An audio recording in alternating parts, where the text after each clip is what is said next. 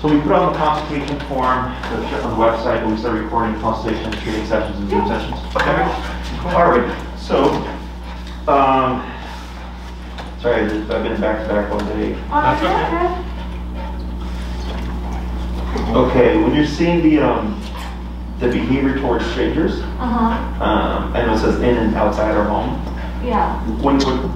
Can you explain more on that? Yeah, for sure. So, he's like, there's some people he barks at, and there's some people he's completely fine with. Okay. But when he does bark at people, it's pretty aggressive, and he's like tried to nip at people a couple times. Okay. But it's not, but like I said, it's not with everyone. It's just with random people, and he barks really aggressively and like doesn't listen, like loses all function of listening. Okay. Do you want to add anything? Yeah, I mean, his bark, just like the whole tone of it changes from like kind of like friendly and curious to like be afraid of me. And then like within the like going home thing, it's like depending on like, I don't think we've ever had an issue like we have outside and inside, but it's when people come in, we have it sometimes where he's pretty good about not jumping up, and then sometimes if like it's a brand new person, and he completely goes bonkers. Yeah. When you see it outside, like is it in a hallway, an elevator, like even on the street? On the street, like as we're passing through our neighborhood. Okay. Yeah. Tall people, large people, construction workers. He doesn't bark too much at women. No, I mean typically it's like just average size. I mean, Luis was our neighbor. He barked at him. He barked at another neighbor around the corner who looks nothing like Luis. Bald white guy. So I don't really know if there's a pattern. Yeah, I don't know if there's like a correlation between people. Men, I guess, would be the only. Yeah. Kind of consistency. Common thread. Yeah. Okay. But men and women, mostly men, or just like strictly men? I've never seen him bark with a girl. Yeah, I've never seen him bark or be super aggressive with a woman. He's never barked at kids that I've seen. He loves kids. Yeah. Okay. He loves kids. Okay. What other behaviors are you seeing? He sometimes, has selective hearing. Oh, sure. Yeah. Yeah, of course. I mean, he's still pretty young. He's only like a year and 5 months, 4 months. So we do know that he's still pretty young. But yeah, I would say like mostly he has that selective hearing of like sometimes I'll listen, sometimes I won't listen. Also like his crate thing. He just hates being in his crate. Like he was crate trained right off the rip when we first got him, and then quarantine happened and he wasn't in his crate as much because we weren't going anywhere. But now like our neighbors saying like they can hear him barking like incessantly from time to time when he's in his crate. There's like, now that we're picking back up again, there's really nothing we can do about it, because he was in there and he was sleeping in his crate and all this other stuff, and now he doesn't sleep in his crate and he sleeps with us, and so he has a hard time with that. Okay. Yeah. So we have reactivity towards humans, barking in the kennel when you guys are gone, obedient stuff obviously. How's he with dogs? Loves dogs. Yeah. Okay. Do we see reactivity towards dogs on leash, or is he fine? I mean, he always wants to like play with dogs. He definitely, when he sees a dog, he wants to like go forward and go play. I've never seen him be aggressive with dogs. I mean, I take him to the dog park frequently, and he's fine with people at the dog park. He never barks at people at the dog park. He's never been aggressive towards any other dog. If any other dog like nips at him or shows him that like, hey, like I don't want you around me, he responds pretty well to that and goes off and does his own thing. So definitely just always wants to play with dogs, never really aggressive. The only time there's issues is like some dogs as they're walking by, if they get like nasty with him, then he'll like, obviously snarl back at them. But yeah, he's in the yard. Gotcha. Anything else? That's most, that's mostly it. Yeah. Okay. How did you guys find us? I was doing research because I wanted to see Siegfried to a behaviorist and like get kind of like a consensus of like, what we can do to help him and all of that. So I was just doing research and I found you guys online. Okay. I'm assuming after you found us, you did a little bit of research on us and how we train, the methods we use and everything. Okay. Yeah. Anything else? No. Okay. So it sounds to me like you have a nervous dog. Okay. Human reactivity, not very common, which doesn't make it bad. In my opinion, human reactivity is actually the easiest thing. Okay. It's usually, so reactivity is a spectrum. We have human reactivity, you know, skateboarders, rollerbladers, construction workers, whatever. Yeah. And then we have like calm dogs, excited dogs, other reactive dogs, and then like turning a corner seeing a dog, right? That tends to be the spectrum that people will deal with. Whenever there's human reactivity, it's almost always the first thing that goes away. Okay, and then everything else kind of goes in that same kind of order. Okay. So other like reactivities towards other dogs or set of runnings with dogs is usually at the end of the spectrum because you can't plan for it. So since he doesn't have reactivity towards dogs, that just makes things easier. Okay. Out of everything that you've explained, the hardest thing would be most likely separation stuff. Okay. There's an easy answer. It's just how people feel about things. So I'll explain, you know, the approach and everything. Okay. But with a guy like him, the reason why I'm saying nervous is typically when we have a dog that's reactive towards a human, it's almost always nervous. Okay. If it was fear-based, like you wouldn't be able to take him anywhere. He'd be scared of everybody. Okay. And an anxious energy tends to not be able to settle. So like right here, like I can see that he's unsure. I can see that he's under stress. I can see that he's insecure in this environment. Like he's tucking into you for comfort and stuff. Right. But he's able to settle, right? And he got up and he sniffed me and he went back and I ignored him and stuff. Yeah. So my assumption is most likely just nervous dog. Okay. And him having reactivity to, like, for instance, just men is not uncommon. Men tend to give off a more threatening presence than what women do. Yeah. So that's actually, you know, pretty common as well when it comes to human reactivity. So here, the tools that we use, of course, are prong and e-collar. Any dogs over 6 months or puppies over 6 months, we train on these tools. Okay. The reason is because, in my opinion, they're the most effective, the most efficient, and the most consistent. So there's a lot of different training methods out there. The three primary ones would be like positive reinforcement only, which is food-based, toy-based stuff. Then we have like gentle leader, prong collar. Gentle leader being the positive reinforcement tool of choice, prong collar being more so like trainers like myself, tool of choice, and then e-collar. Okay. So positive only is great for puppies under 6 months. It's great for foundational stuff. It's great for stuff you want to see again. It can be helpful with counter conditioning. Like if I have a dog that's like, we want to build trust between a dog and a person. Like food can help, but isn't like the end all be all tool. Okay. It has the lowest ceiling in terms of reliability. So like if you were to get off leash or if he's at the dog park playing with his friends and you're like, hey buddy, come. And he's like, and you have chicken, and he's like, well, playing with my friends is more valuable than the chicken, right? Well, if he doesn't get the chicken, like he's not gonna care because he doesn't relate like, oh man, like I'm missing out on chicken, right? He's just like, this is more fun at the moment. Okay, so there's no means for you to make him return. With prong or gentle leader, better because we have a tool that allows us to physically control the dog. More of like a 40 to 60% kind of success rate. The problem again is if you take the leash off, we no longer have connection, we no longer have control. E-collar, on or off leash, we have control. Okay, so obedience wise, for me it's the ultimate tool because it doesn't matter if the dog is off leash, I still have a means of control over my dog. Okay. The other thing is when we're dealing with dogs like him who are nervous or insecure, it's non-confrontational. So prong collar, have you ever seen one that's like a spiky looking collar? Yeah, my sister uses one for her dog. Yeah, so it's a great tool, but when we get a nervous dog and he starts to be reactive, he's not being reactive for the sake of being reactive.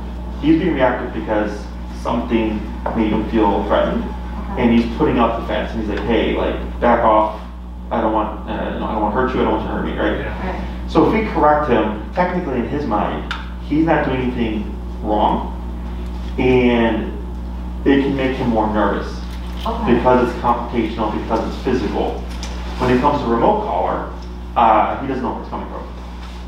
Okay, so if I correct him for the reactivity, it's not, he doesn't relate it to me. right? He relates it to something else. Okay. So it allows me to correct the behavior without putting confrontation on the dog. And confrontation is healthy, when done correctly. Yeah. It's just in certain situations, it can make the dog more nervous, it can make the dog more fearful or whatever. And we're trying to help him understand that he doesn't need to be nervous, okay? So with a case like him, when it comes to the human reactivity, to address that, the first thing that we teach, also just in general, is always the heel. Okay, so the heel is walking at your side. Yes. So a couple of things that are working against you are actually the flex leash and the harness. Okay, so harnesses actually promote or create more reactive or aggressive responses. Dogs have a thing called opposition reflex, which means when they feel pressure, they want to go against it. Okay. So if you pull back, he wants to pull more forward. When we create that conversation, it creates agitation and frustration, okay? So I've had so many clients through the years, they get a puppy, they put the puppy in a harness because we want nothing, of course, inhibiting the throat. And then whenever the puppy sees the dog, they pull their puppy back because they don't want the puppy jumping all over the dog and annoying them. And then the puppy starts to bark and like, I want to play. So it becomes, it's frustration. And then over time, frustration becomes agitation. And then eventually agitation can become aggression. So over the course of a year, a very friendly puppy all of a sudden becomes a reactive dog, aggressive dog, okay? And it's a very common thing that I come across. We also use it in protection training when we teach dogs to be aggressive on command. So like we'll have a person holding the dog on a leash with a harness, because again, we want nothing inhibiting the throat. And then somebody will be across agitating the dog, creating suspicion. And as the dog starts to lunge and bark, you'll see us pull back on the dog to create more frustration because we're distancing the dog from the threat. And then we start to build that and shape that into controlled aggression, okay? It's how like they train the police dogs and all that stuff, protection dogs, that's what we do, okay?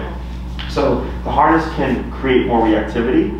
The flex leash paired with the harness gives you the least amount of control, okay? So flex leash gives the dog too much freedom, but then also just the trying to control him using that handle, and when they become reactive can become a problem. So like right now when you're trying to come into the threshold and he went back, right, and you had to essentially just pick him up, because trying to pull him forward, all this stuff puts the leverage in his favor, okay? So then there's nothing that allows us to actually make him do something, which is ultimately how he gets over these things, right? So if I bring him, ideally, let's say if I have a dog that has issues with different floorings, I would want that dog to be able to walk through different textures without any hesitation. But they have to do it. Yeah. It sounds silly, but if you pick a dog up and go from one place to another, they don't know how they got there because they didn't do it themselves.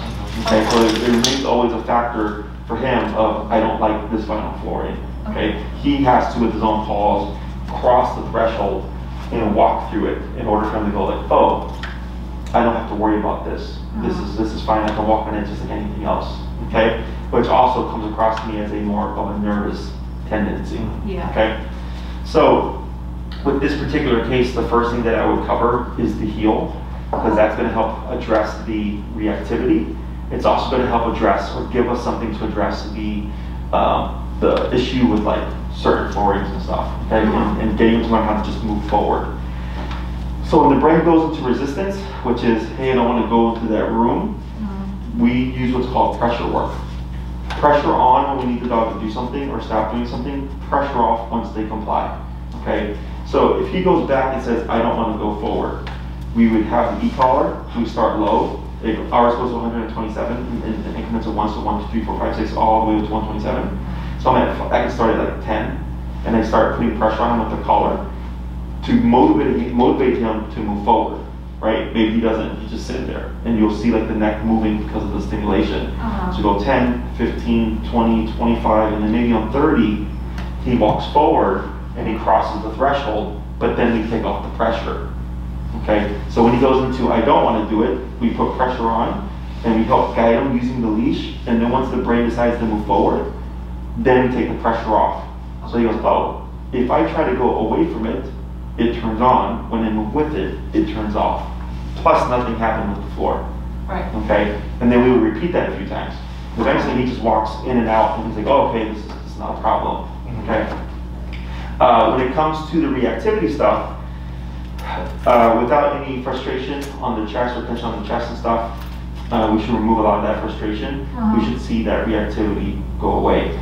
The exceptions would probably be, at least in the beginning, like let's say you're walking and then some big guy was like, hey, nice dog, and like started talking to him. Yeah. Because now there's more spatial or social pressure being put on them, you might see a reaction, right? But walking past people or walking past men or whatever, all that stuff that we're typically seeing, all that stuff should start to go away once he understands how to walk at your side with no tension, okay? So heel fixes like 70 to 80% of problems. That's why we always teach that first. Okay. Slight possibility it can help address the barking that we're seeing when you're gone, but I'm going to lean more towards probably not. Okay, it's rare that it does, but it can happen, and I'll explain how we'd address that. Okay. So, are you guys familiar with how the e-collar, what the e-collar technology is? No? Have you ever been to a chiropractor or a physical therapist? No. I actually haven't. Have you ever seen those infomercials for the you put on your stomach and it exercises? Oh, so you can get abs as you watch TV, right? Yeah. So that's what's called a TENS unit, TENS. Okay, they use it at chiropractic offices, and physical therapist offices. They use it for sports rehabilitation therapy. They use it to break up scar tissue on muscles. They use it to ease back pain or relax your muscles. It's just it's a muscle stimulator. Okay, so it makes the muscles move. So people typically think of an e-collar as electrocution. They think they're shocking their dog. They think it's like putting your finger in an outlet or something like that, or like the electric chair, and that's not the case at all. They use the technology on humans. Okay. So you can even go to Walgreens or CVS here, and you go to the back section, and you'll see a little section that says TENS units, and it looks like a little bone, and you put it on your back, and when you turn it on, it moves your back muscles to help ease back pain and to help relax a tight back. Okay. So the e-collar is the same technology. It's just a muscle stimulator. Okay. So it's electric, but not electricity is how I explain it. So only the muscle that the collar is making contact with will move.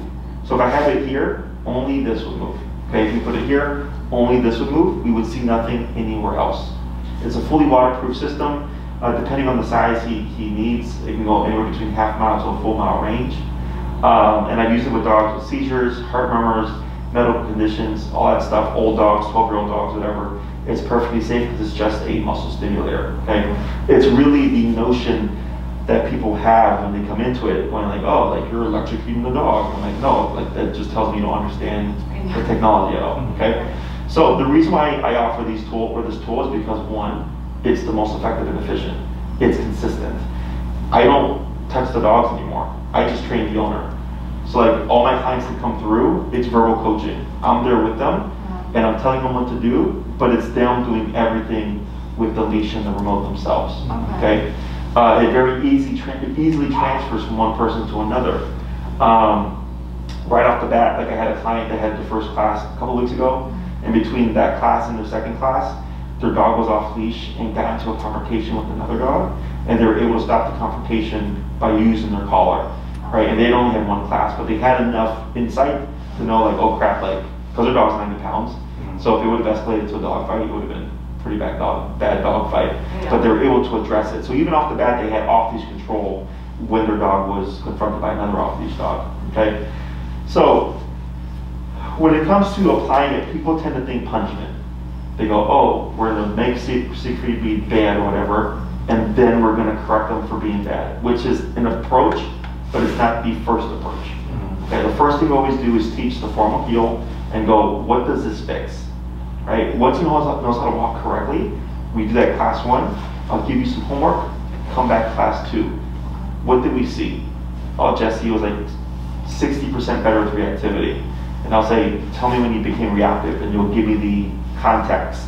And I'll go, okay, sounds normal. So we're going to do this. We're going to make a couple of changes. We're going to teach the second half of heel, and then I'll see you in a week.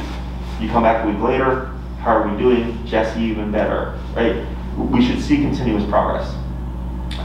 Sometimes it's a complete 180, where the owner will have the first class and they come back, they're like, we haven't seen anything, that was great. And I go, perfect, we'll just continue with how we were planning to continue, just teach more stuff, okay? Otherwise, behavior is always a variable. My assumption is, from experience, reactivity is pretty quick turnaround, is that within a couple classes, it's a done deal. Doesn't mean that it will be, but from experience, that's typically how that works, okay? This, of course, is pending you are doing the homework. You know, if you leave and you do the homework somewhat, we're not going to make any progress. Right. Okay?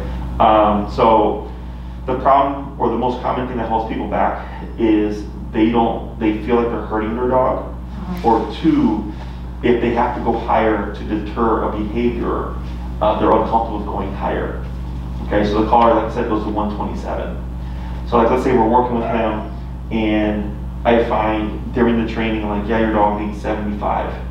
Because you're logical, you're gonna think, man, 75 at 127? They're like, wow, that's crazy, right? Because you look at your dog, and people see the sweet dog that they see 99% of the time, right? Yeah. That they have a hard time relating, like, wow, do I really have to go to 75 for my dog?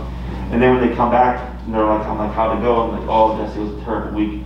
The first thing I ask is, well, how high did you go in the collar? And they'll say, like, oh, 50. Like, well, 50 is not 75, right? So there's the emotional component on the owner's part. Yeah.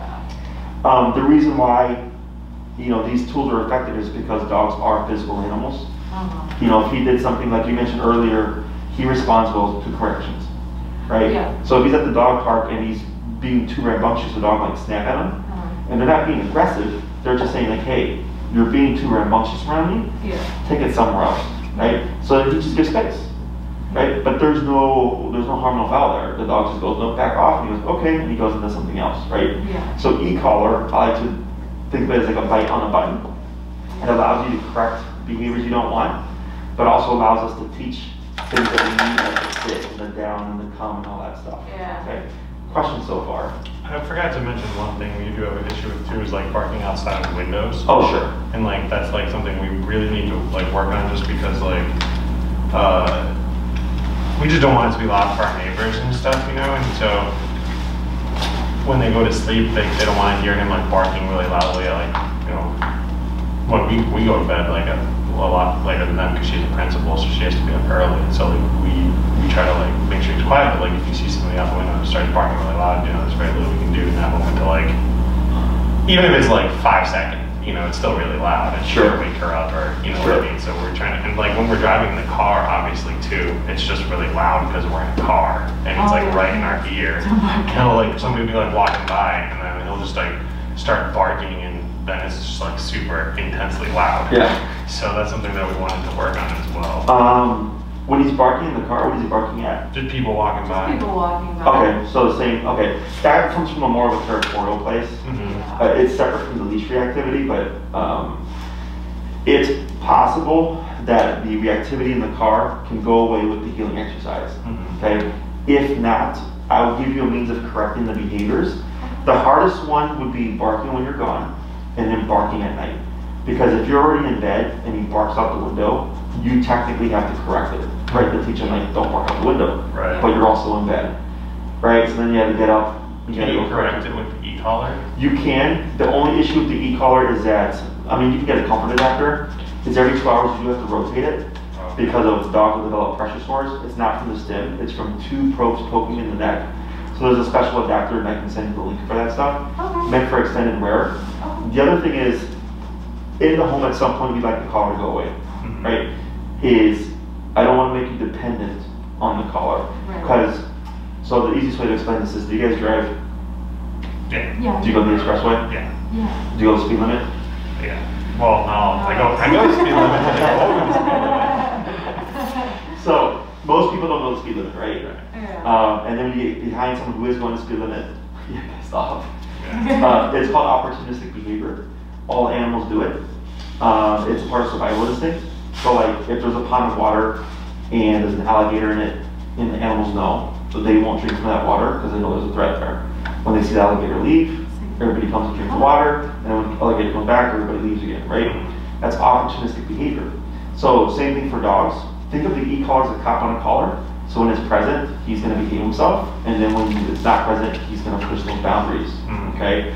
So just like with humans, right? When there's a squad car, everybody all of a sudden remembers the speed limit, but once you pass a squad car, everybody's speeding again, right? Yeah. So when it comes to the remote collar, you can absolutely use it to correct the barking. That's not a problem. The only problem would be you remove it, he's probably going to be barking, right? So I would give you other methods of correction so you don't become dependent on it. Yeah. We tried the noise thing, you know, and it just doesn't register with him. We've got like 3 of them. Yeah, we bought 3 different ones. He just can't. He just thinks he does not affect him whatsoever. He just comes up and looks at it, and it's like, why are you buzzing that? And then goes off the system. Yeah. Correct, because it's just the sound. Yeah. There's no real deterrent to it. Right. So like I was raised old school, I was spanked. Yeah. So, you know, when my mom would say like, hey, don't do that, it didn't really mean much until I got spanked for the first time. Right now, don't do that, head, wait. And now I'm like, okay, well I don't want to get spanked again, so if I listen to mom's warning, I'm good, right? So it's the same thing for dogs. The sound is just the sound unless there's something tied to it. And of course something physical, because dogs bite each other. That's why a lot of these things don't work. You know, I get people spray their dogs with water bottles, you know, sound things, whatever, putting their dog in kennels, shaking a can of pennies, like all these things, redirecting their dog with a toy, and they're still struggling with problems. I'm like, yeah, because if another dog cared that Siegfried was barking out the window, they'd walk up to him and they go, boom, don't bark out the window, right? So it's really, that's what's missing. It's just that physicality aspect of it, and it's not abuse or anything like that, because that's the other thing that people struggle with. It's like, oh, I'm abusing my dog. I'm like, no, you're not. I'm like, you've already tried all the other stuff, and we wouldn't be here if it was working. Right? And I go, because also dogs don't do that. Dogs don't give each other treats. Dogs don't sit each other down at the dog park and say, hey, this behavior is not acceptable, please don't do that here. Right? Dogs don't give each other fluoxetine or trazodone or gabapentin or whatever. They just bite each other. They regulate each other. Right. So that's the disconnect that's happening in today's world, is that it makes people feel good to think that they could fix something using only sound or food or like anything that's not mean, right, so to speak. And it doesn't make it mean. Like, I don't think my mom's mean for spanking me, right? Like it hurt, but the intention was not to hurt me, right? It's just teaching the lesson. So that's the same thing for dogs. So I give you other options to correct him, to deter the barking behavior, so you don't become dependent on the e-collar. Okay. Now it's potential again that when we do the heel and he gets disciplined, that some of that stuff starts to tone down. Okay, that is a possibility. If not a problem. We have answers. Okay. So when it comes to when you're leaving and he's barking, unfortunately, what makes that difficult to work with is that it happens when you're gone. Yeah. All right. And what you mentioned about, like, he used to be kennel trained and then COVID happened, so he's not in crate so much, and now we're visiting the crate and he's having a problem, right? Super common. Okay. So all my clients during COVID, the puppy owners and stuff like that, I told them, you know, crate your dog. If you would work 9 to 5, keep your dog crated 9 to 5 Monday through Friday. Even if you're not leaving, put your dog in a separate room and do that. Because when you come back to normal life and you have to leave, it's going to be same structure except now you're leaving, right? So it's easier for them to transition to. So here for this guy, I'm gonna assume that again the healing most likely won't help. But what there is what's called a bark collar. It's the same technology. It's like an e-collar, except every time he barks, it goes off automatically. Okay, so it would correct them. And then what you find is after a couple of times, the heel just learn like, okay, crap, I can't bark. Okay. Now the problem would be, of course, you remove it. He's like, oh, the cop isn't here. Now I can bark again. Okay. So that's going to be, how would you say? That's the kind of con to it. Yeah. Usually, what I recommend for people is they keep the collar on the dog anytime they leave for like 2 months. And every time they leave, just consistently for 2 months. And then they experiment with removing it for little small periods of time to see if the dog can handle being left alone without barking. If the answer is nope, they keep barking, then they go, you know, it is what it is, but your dog just needs a bark collar when you're gone. It doesn't make it bad. It just means he needs more in order to keep him relaxed. Okay? Because the other thing is, he might trigger if he hears like a neighbor walking or whatever, he hears something knocking, whatever, hears something outside. It's like I did a consultation earlier with someone, same problem, dog barks a lot, but what happens is they hear someone outside and then they trigger and then they don't settle down.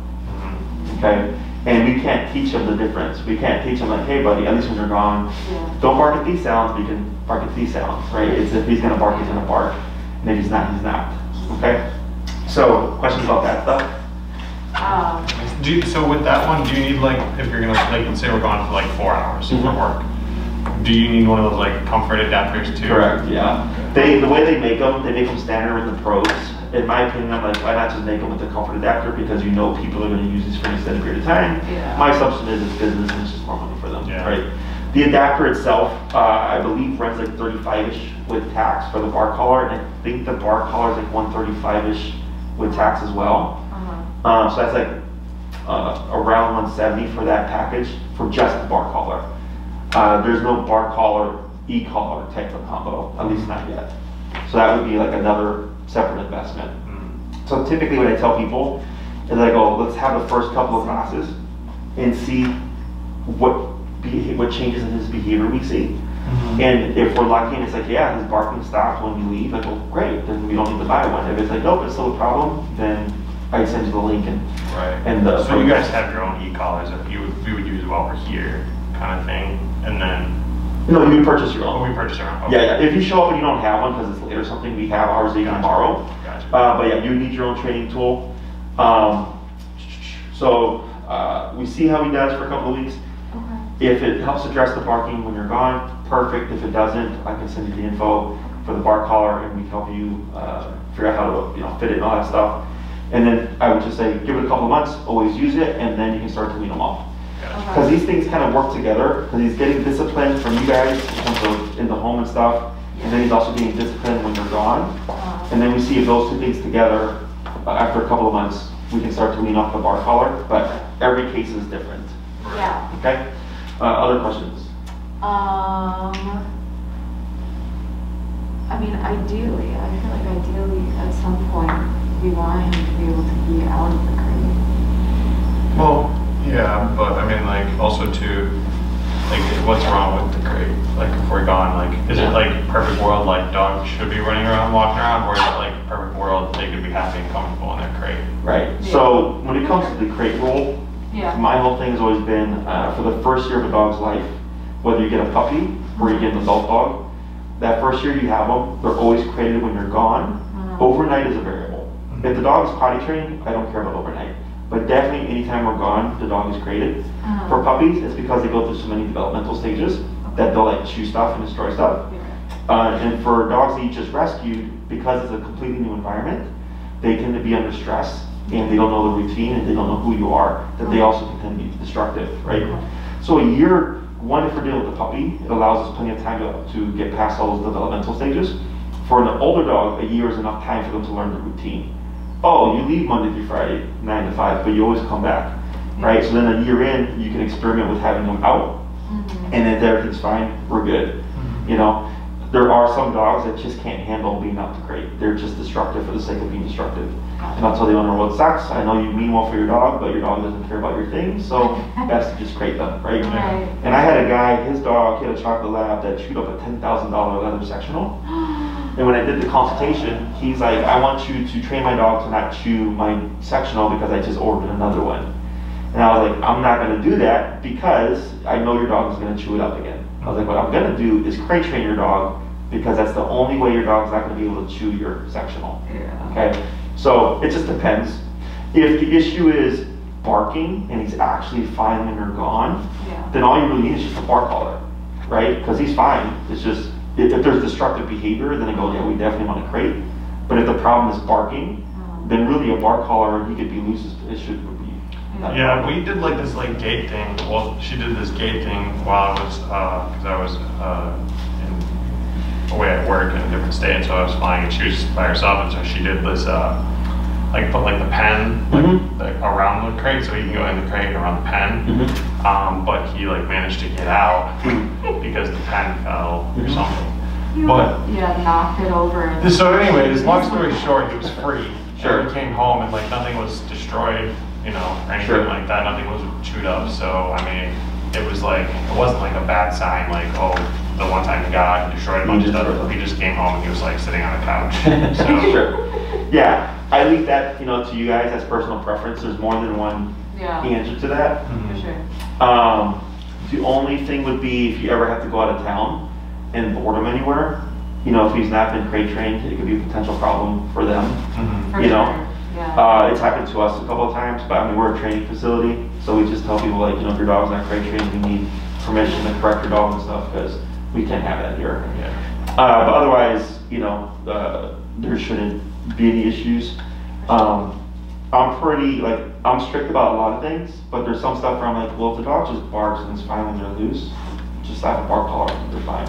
Like, I had that with a consult earlier. She said the dog barks when loose, but when she put the dog in her room, the dog was fine. And I was like, just put the dog in the room then.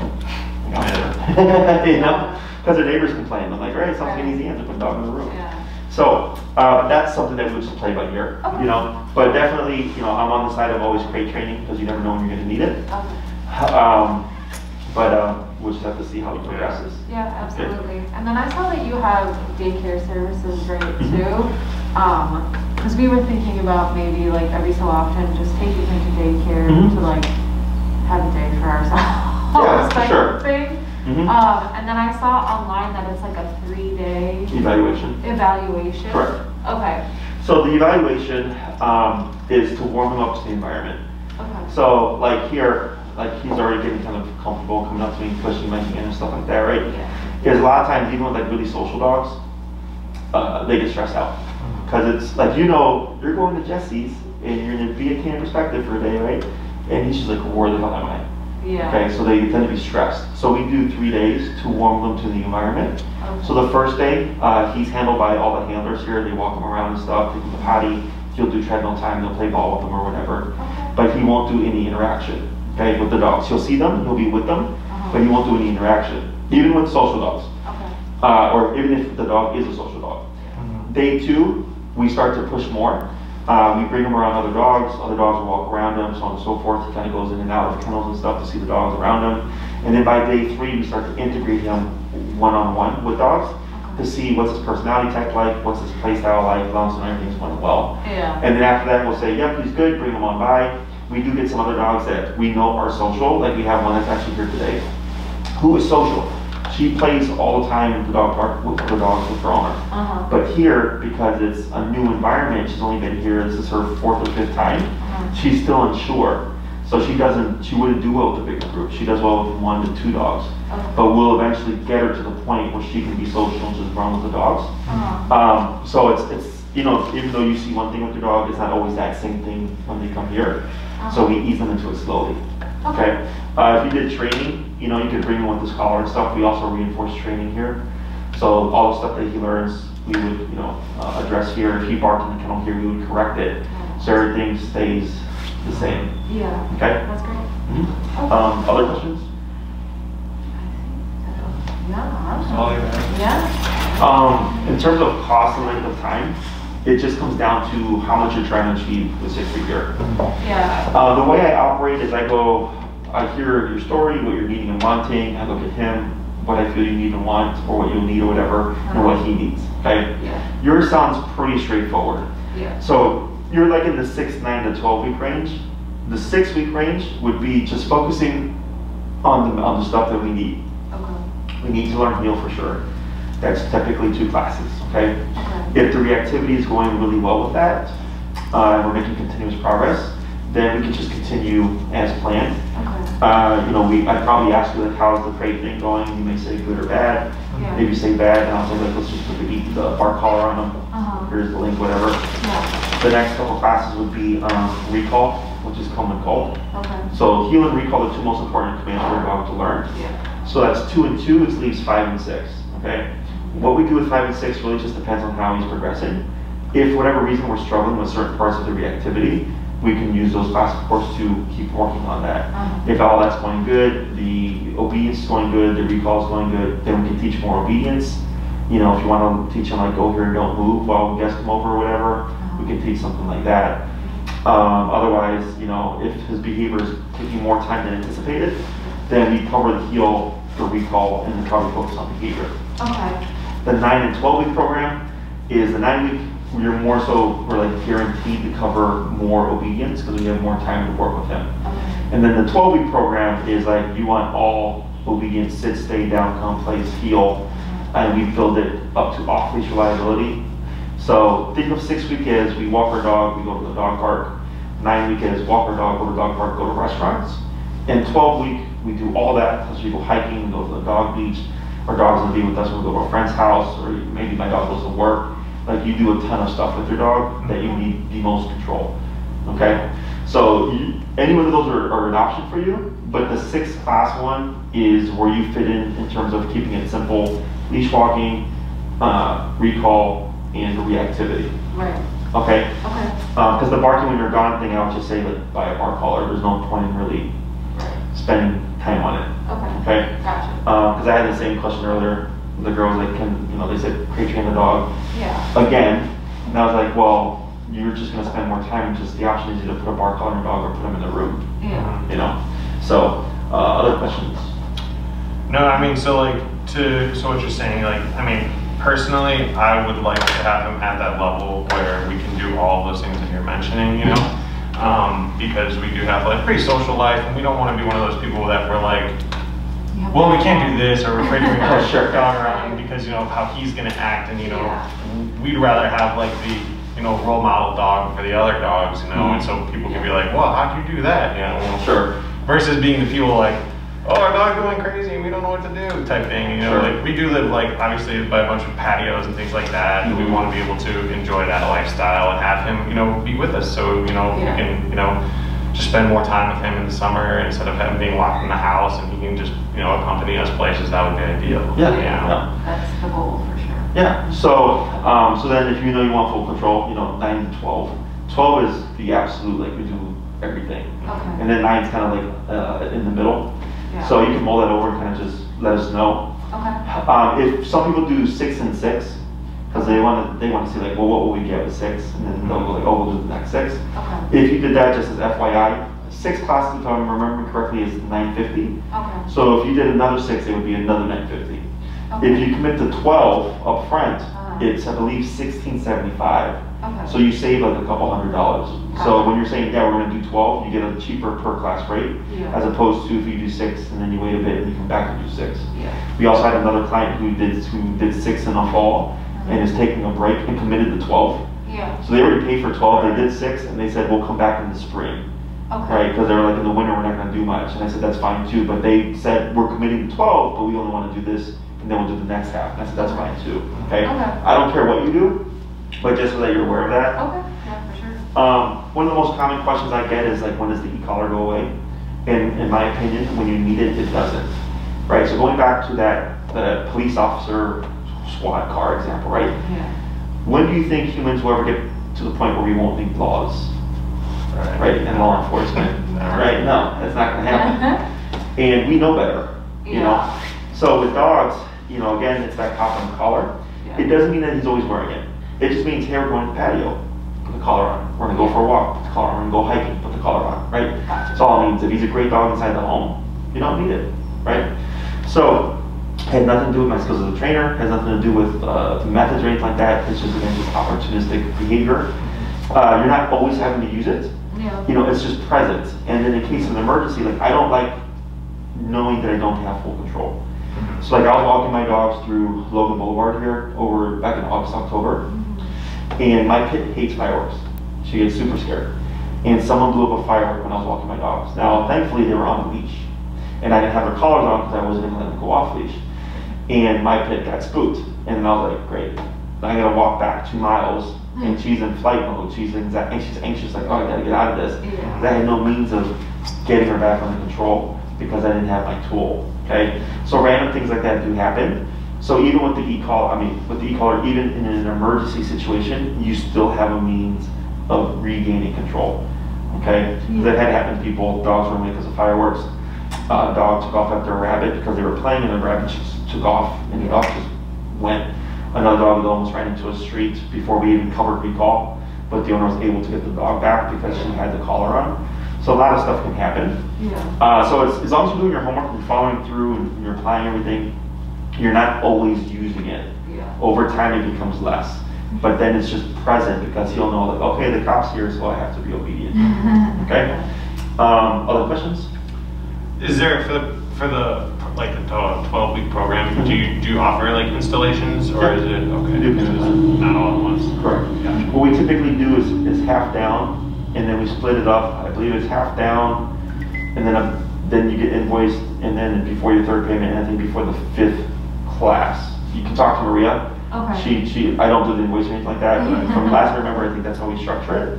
But we do break it up, I think, into 3. Okay. And then, of course, your consultation, you get a credit for that towards your program too. Oh, yeah. Yeah. Okay, so Maria will take care of all that stuff. Okay, cool. In terms of the collar that he would need, he's how big? He's like 40. 45. Okay. Maybe just under, like 44. Yeah. Wasn't he 44 last time? So you have 2 options for the collar. One is meant for 70 pounds and under. One is meant for 70 pounds and over. The 70 pound and under one, I believe, is 287-ish with tax. 3/4 mile range, fully waterproof system. That one, the only reason why I present the other one as an option is the 287 one is like a box. So it can on his neck it'll probably be like a big old little block there. Yeah. And then the other one I believe is like 325-ish with tax, and it's curved. Okay, so if you care about aesthetics and how it looks, it just tucks in more nicely. Okay. And also it's nice to have more power just in case. Yeah. In an emergency. We have to factor in, if he's running away, the motion and it's jostling the collar, he might be under stress, so he's like, hey, I gotta get away from this. Yeah. Also, dogs are physical animals, so that he might override that as well. Either one of those tools, I'm confident, will have the power for it. It's really just your personal preference. Okay. And then the more expensive one has a 1 mile range, so obviously more than enough for the average family pet. Fully waterproof system, both the transmitter and the receiver. Okay. I've had mine for going on 8 years, no issues. The most common problem that there is that the battery is a rechargeable lithium battery, much like your cell phone. So then after a couple of years, 3 years or so, the battery might give out.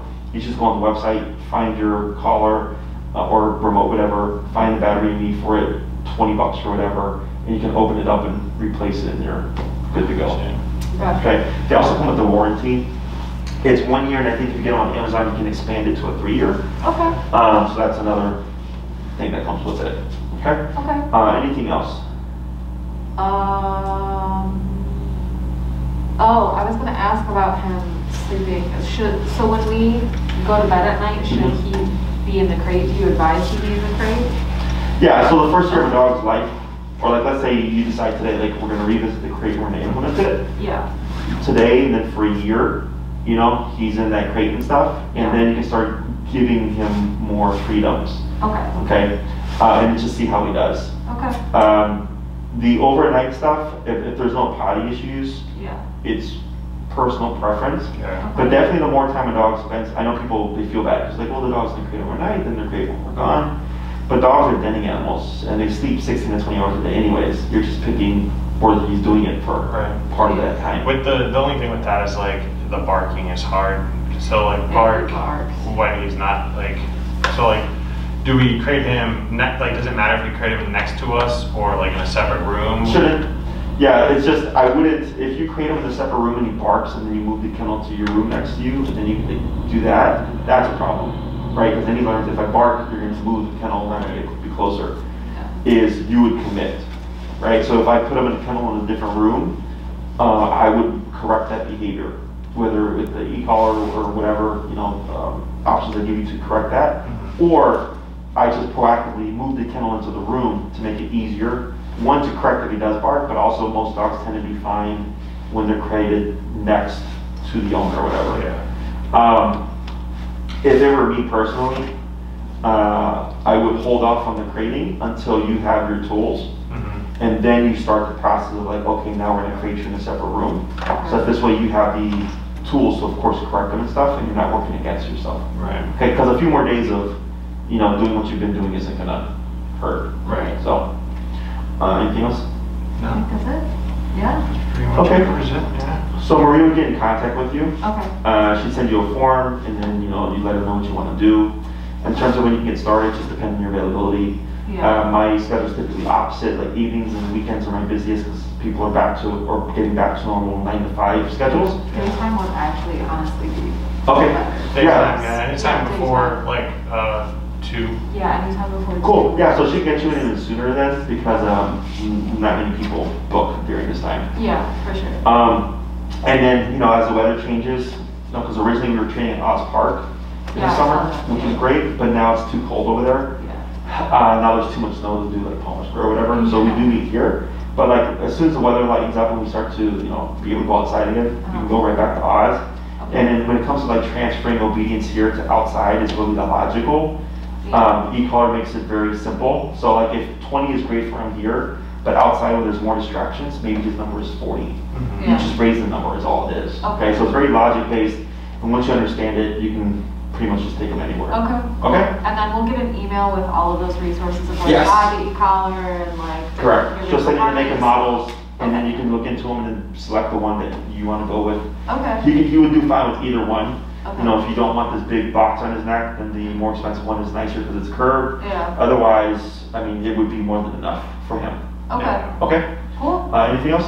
So I got him like a comfort muzzle just because I was like scared that he was gonna bite somebody. We haven't used it yet, but I just got it just in case because I mean I'm just afraid to like take him on a walk because we have a yard, so we've just been letting him out in the yard, so we haven't really been walking him. But like I'm just afraid like would that be bad to use, or is that like would that like have any negative effect on like, what we're doing or what we plan to do with this training? Nope. What I would suggest though is start muzzle conditioning. Even if we end up not using it, it's better to be proactive and just start that process because muzzle conditioning can take time. And it's simple. It's just like he's eating his food out the muzzle type of stuff. Okay. And I'll try to remember to tell Maria to send you that information. But if I forget to tell her, you can just email her and say, hey, Jesse said he'd send videos on muzzle training. And then she'll give you the link. Okay. But it's definitely not a bad idea. How has he been to the vet? How's it the vet? I mean, it's hard to tell because they've been doing it. They take him, and then we don't get to go in. Is there any reactivity there? No, I mean, it's funny. He's going to the vet tomorrow, but he usually, we meet them at the door, and he'll usually go in and whatnot. And they've never mentioned anything of like problematic behavior. Before COVID, I mean, he was 2 months when we got him. So, I mean, he was pretty like skittish just because he was a baby and whatnot. So, but he usually is a good boy. He's not very reactive to shots at all. He doesn't like yick or anything. So he's pretty chill. Yeah, let's see how tomorrow goes. Because they're typically like, they'll tell you like, he was a problem, Yeah, they've never told us that he was a problem. Yeah, but he goes every like couple months really for different shots and we have to do like a re-up on his shots or something. I don't even remember what it is. But I'll ask them. I'll make a point to ask them. See how he is. Yeah, with the muzzle too, like in the beginning, because I have other dog right now. It's the same. Like we have to rebuild trust, right? Like from you to him. And also just trust in your skills as a handler, and like the trust in the training, oh wow, that's making a difference, right? Is that putting the muzzle just takes off that anxiety of having to worry about what if, right? Because it prevents that liability. Allows you to be able to push more, and then once you get to a point where you're like, hey, like we're good, we don't need it, and then you can remove it. So it's nothing good or bad. If it helps you feel better, absolutely. Like I'm not against it. It's definitely a tool. Anything else? And moving forward, because it's funny, because like literally we just got this leash yesterday. We've been using a regular leash.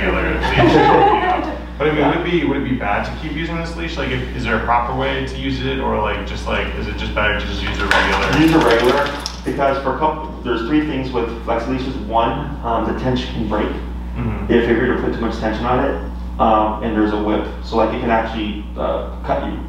I've had it happen to people, like their legs are all scarred up because the flexi broke and it just came back and whipped them. 2, there's also a risk of amputation. And the third one is, I forget the third, I know there's the whip, there's amputation, and there's, I think, probably choking. But if you look on the flexi leash box, it'll have these warnings. But it gives you very little control. A regular standard 4 to 6 foot leash, is fine. And then for now, you can use the harness and stuff like you've been using. But then once we get started with the training and stuff, we most likely just use his regular flat collar and the remote collar, and then go from there. Would this collar be strong enough for what we're doing, or do we need? Is that a snap buckle? It's a clasper. So I always tell people, so technically once he's trained, what you walk him on doesn't matter. Right? But when it comes to snap buckle collars, and I had this happen 5 times last year, is if there's too much pressure put on it, they break. Okay? So I always recommend flat buckle or belt buckle type collars. With the loop. Yeah, because those are secure. These tend to loosen up over time, So then you'll tighten it and then they loosen up, and then you tighten it, they loosen up, or they break. So technically, after training, it doesn't matter. But if you want as much security as possible, you know, you can do a flat buckle, or you can keep that and just get a slip chain. It just slips over the dog's neck so he can't get away from it. You clip your normal leash to that, and then you just have your e-collar, and you can just slip it on off whenever you do your training. So there's a number of options there.